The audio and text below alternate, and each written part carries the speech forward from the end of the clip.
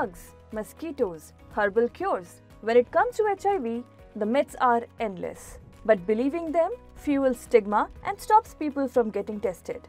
Let's burst the biggest HIV myths today.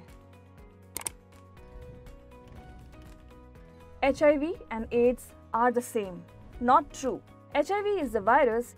AIDS is the late stage that happen only if HIV is left untreated. HIV spreads through hugs, kisses, food or mosquito bites. Absolutely false. Casual contact and insects cannot transmit HIV. HIV affects only certain groups. Wrong again. Biologically, anyone can get HIV and stigma only makes things worse. Even if both partners have HIV, they don't need protection. Not true.